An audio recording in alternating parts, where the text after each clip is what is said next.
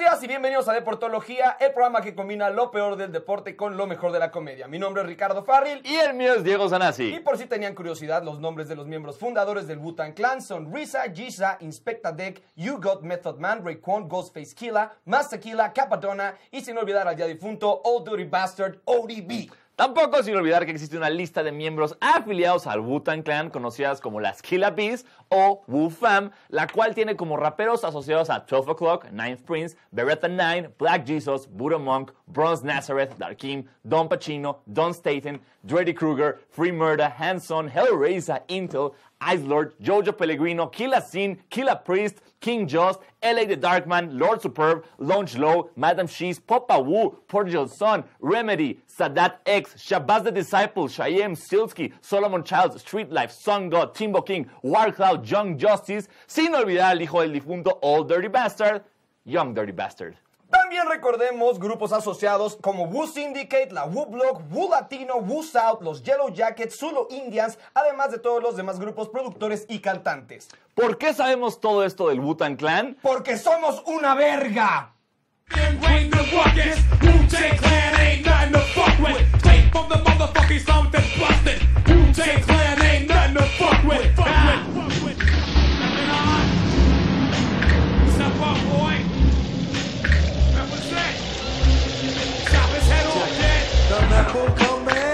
Y por Wikipedia. También sacamos casi todos los nombres que dijo Diego de Wikipedia. Sí, de hecho, literalmente conocía como a 2 de los que dije.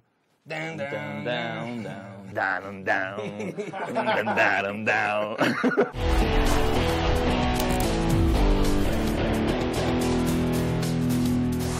Empecemos desde el fondo con el fútbol mexicano para irnos poniendo de buenas conforme avance el programa. El partido importante, porque vi en Twitter que todos estaban mentándose la madre, fue el de Pumas contra América, donde tuvimos el debut de nuestro querido Ricardo LAVOLPE como entrenador de las Águilas. Aprovechamos el regreso de LAVOLPE, mejor conocido como el Tuca que nos cae mal, para decirles 5 veces que LAVOLPE ha hecho un LAVOLPE. 1. Cuando regresó a entrenar al equipo que lo vio nacer como jugador, Banfield en Argentina, terminó dejándolos en último lugar de la tabla. 2. Entrenó a Costa Rica. 3. Su corbata de la suerte tiene a un dragón. 4. En el 2014 tuvo un escándalo sexual con la podóloga titular de las Chivas. La podóloga, güey. La podóloga. De todas las mujeres, la podóloga. Bien. 5. Sague es, en realidad, Luis Roberto Alves dos Santos Gavrani. Porque ya está. Ya sabemos todos que es gay. No le vamos a mandar saludos a LAVOLPE porque ya sabemos que no le gustan. Y por lo visto nadie lo saludó antes del juego, ya que las Águilas ganaron 2-1. ¿Tenemos algún tipo de análisis de juego? No, como lo dijiste tú, yo también solo vi por Twitter que fans de Pumas dijeron que los de la América se echaron para atrás todo el juego, que les llenaron el estadio y que ganaron en la tribuna. Yo tengo una pregunta. ¿Llenar el estadio da puntos? No. ¿Perder contra un equipo que se echó para atrás da puntos? Nope. ¿Ganar en la tribuna da puntos? Definitivamente no. Y pensábamos que los ardidos eran los de la Fórmula 1. O sea, no chinguen. Se gana, se empata o se pierde. No hay más. Se cuentan los goles, no las ganas. Exacto, como bien lo dijo Dom Toretto. No importa si ganas por 1 pulgada o 1 milla, ganar es ganar. Pasando a la sección Milagros Inesperados, esta semana Chivas ganó, pero fue contra el Veracruz, entonces no cuenta. Y por su parte, el Cruz Azul empató contra Tigres 0-0, resultado que lo envió a la posición 13 de la tabla general, la cual se encuentra a 5 equipos del descenso. No decimos que Cruz Azul vaya a descender, pero ahí está, a 5 equipos del descenso. Y pasemos al fútbol internacional, mejor conocido como fútbol con presupuesto, donde tenemos orgullo mexicano al máximo, ya que el Chicharito anotó 3 goles, o sea, un threesome. Hat-trick. Eso. ¡Vientos, México! Por cierto, señor don genio de términos deportivos, ¿por qué se le dice hat-trick? No sé, ¿qué te parece si inventamos algunas razoncillas? ¡Me encanta la idea! Se le dice hat-trick porque el primero en hacerlo fue Harry Hat, también conocido como Harry el zurdo Hat. Se le dice hat-trick porque es más fácil sacar un conejo de un sombrero que meter 3 goles. Se le dice hat-trick porque es más fácil llegar al sol que a tu corazón. ¿Y ya en serio? Ah, bueno, en serio se dice hat-trick porque cuando la gente se vestía bien para ir al fútbol, no como se visten ahorita los mexicanos, y alguien metía 3 goles, el público se quitaba el sombrero para festejarlo. Muy bien, muy bien. ¡Wow! ¡Wow! ¡Wow! ¡Wow! 3. ¡Wow! 3 goles. Güey, me terminé el café y es neta. Cuando entra café tu cuerpo, cagué 3 veces. 3 veces. 3 veces. ¡Wow! ¡Wow! 3 veces. ¡Qué envidia! ¿Qué pasó? Me comí 3 tacos.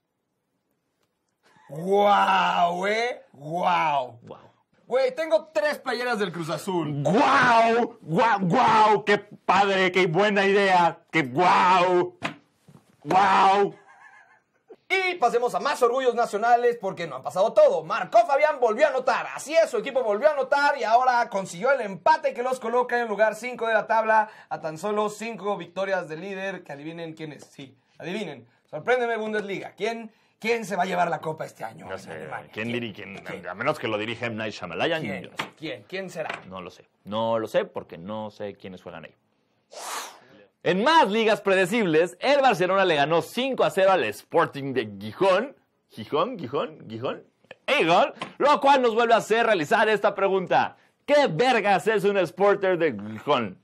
Quien esta semana no ganó fue el Real Madrid porque empató 0-0 contra Las Palmas, quien también hace realizarnos la pregunta. ¿Qué vergas es un Las Palmas? No lo sabemos, pero sospechamos que su logo es así.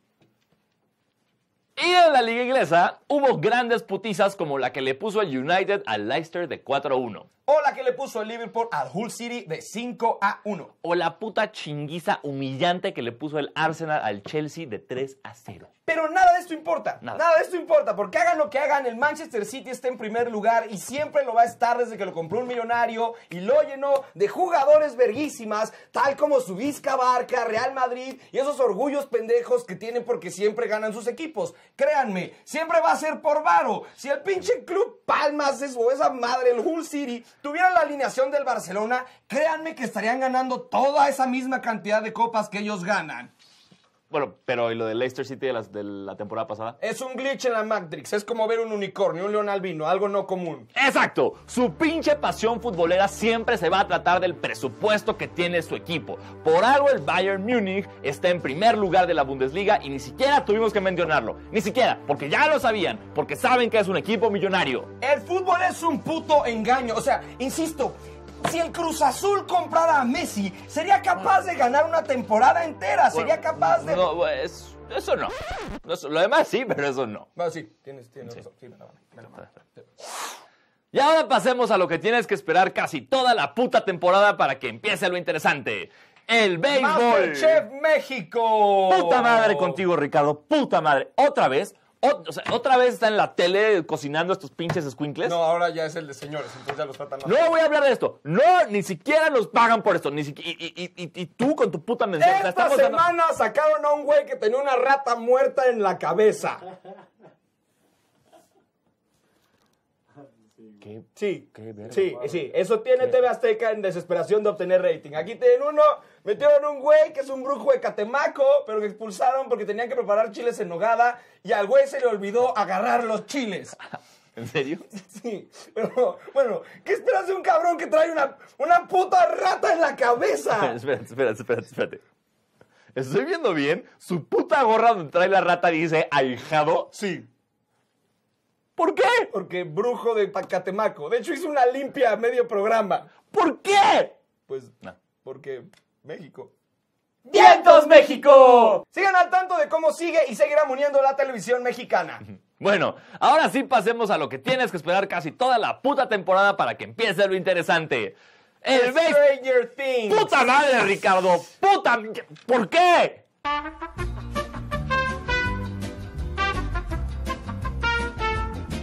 Hablo del puto béisbol. El puto béisbol. Que ya está a 7 partidos de acabar la temporada y empezar con lo que a todos les importa. Los playoffs. Para los que no saben qué son los playoffs, es básicamente cuando empieza la temporada de eliminatorias en el fútbol mexicano. Pero ojo, el béisbol es tan de hueva que en vez de jugar en cada ronda un partido de ida y uno de vuelta, decide que el primero en ganar 4 partidos de béisbol, 4 largos partidos de béisbol, podrá pasar a la siguiente ronda donde sucederá exactamente lo mismo. Recordemos que si se necesitan ganar 4 partidos para pasar a la siguiente ronda o ganar la final, puede llegar a haber un total de 7 partidos de béisbol. 7.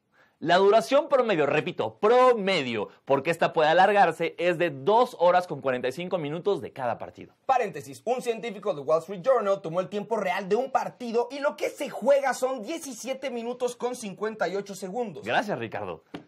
Si sumamos los 7 partidos de promedio, repito, promedio de 2 horas con 45 minutos, estamos hablando de que un fanático tiene que invertir aproximadamente 17 horas de su vida en ver a su equipo y probablemente este pierda. 17 horas de su vida contra los 90 o 180 minutos que tiene que invertir un fanático del fútbol. Esto contando minutos de juego, porque en todas las estadísticas que suman las 17 horas del béisbol, nunca consideramos los tiempos de descanso entre entrada y entrada para comerciales. Después de toda esta información, alguien néguelo.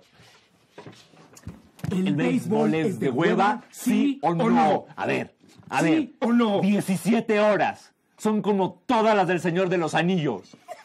Versión extendida. ¿Qué prefieren ver? ¿A Frodo? ¿A Sam? O a un puto marrano intentando agarrar una bola durante 17 horas. 17 horas de adultos en mamelucos. Ahora, ustedes dirán, ¡ay, pero qué maman! En el básquet también hay playoffs, también hay un chingo de comerciales. Pero, ¿saben qué más hay en el básquet? ¡Clavadas! ¡Jugadores altos! ¡Negros! ¡Putas! ¡Mascotas! ¡Diversión! LeBron James, ¡Stephen Curry! Carmelo Anthony, ¡Dwayne Wade! Derrick Rose, ¡Paul Gasol! Space Jam, ¡Chingo de diversión!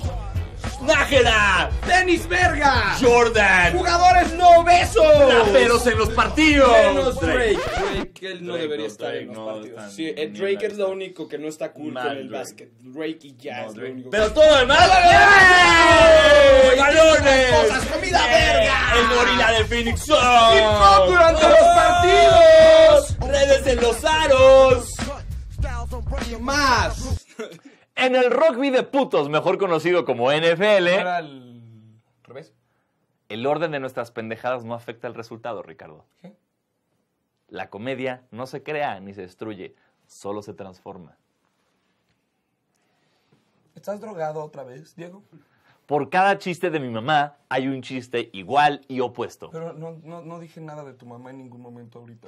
Un cuerpo, sobre todo si es un obeso como el de Chacón, solo puede mantenerse en movimiento si se le aplica una fuerza. Ya no, o sea, no sé qué. Dos cuerpos no pueden ocupar el mismo lugar al mismo tiempo, a menos que sea el de tu mamá y el mío. O sea, eso ya está fuera de lugar, porque también me estás como ya faltando. La suma de las raíces cuadradas de dos lados de un triángulo isósceles es igual a la raíz cuadrada del lado restante. Eso es equilátero, idiota.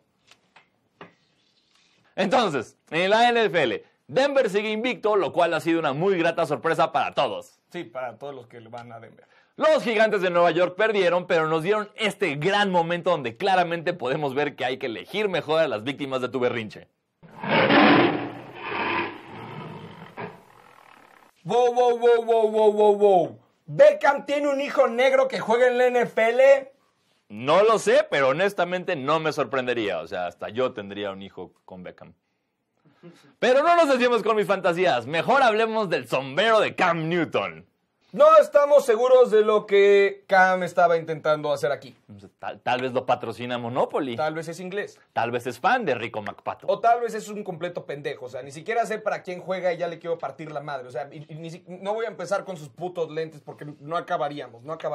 Y por si alguien por allá quiere defender a Newton diciendo que suele vestirse bien, aquí un recordatorio de la temporada pasada donde empezó a usar la puta cola de algo en sus pantalones.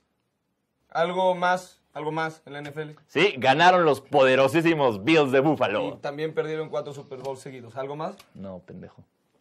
¡Odio la NFL! ¡La odio! Siendo un blog de deportes, es nuestra obligación hablar de la gran tragedia ocurrida este fin donde el pitcher de los Marlins de Miami, José Fernández, murió en un accidente de bote. Tenía 24 años y era considerado por muchos uno de los mejores actualmente en el juego. Si están esperando un chiste de esto, no va a ocurrir. Lamentamos mucho la muerte de este gran y joven atleta, que a pesar de que odiemos su deporte, respetamos. El accidente que causó su muerte fue por exceso de velocidad en un bote, pero muchachos, esto también puede pasar en un coche, así que llévensela leve. Sí, sabemos que no está chido acabar el programa con una nota tan triste, así que aquí hay un video de Ricardo y yo con pelucas.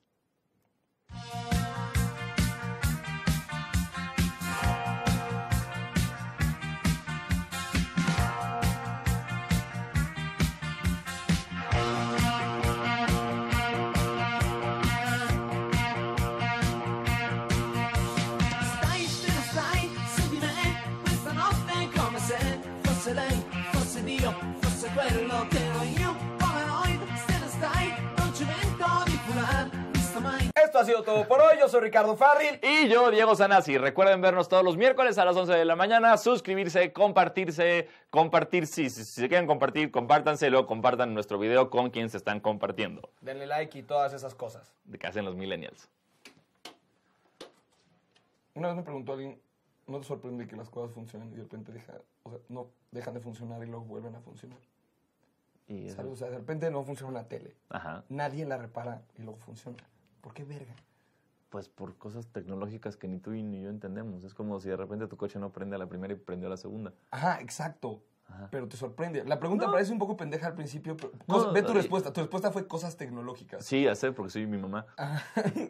Cosas tecnológicas. Cosas tecnológicas, cosas piensa complicadas. Cómo tu Yo tele no sé un cómo- día no sé cómo no prendía y pasaron 5 minutos, prendió y Por eso. nunca volvió a dejar de funcionar. Pues de repente una tuerquita pues se zafa tantito y solita con el trabajo de todo lo demás se vuelve a acomodar Se y vuelve a funciona. acomodar. Exacto, no se puede acomodar solo, Claro que güey. sí, güey. Entonces Dios existe y repara las cosas para que no estemos gastando. Dios no tiene nada que ver con tu pantalla, güey. Si Jesucristo trabajara en Meave, te llenaría el iPod con todos los evangelios, ¿no? Sí. ¿Te carga tu iPod con evangelios, amigo?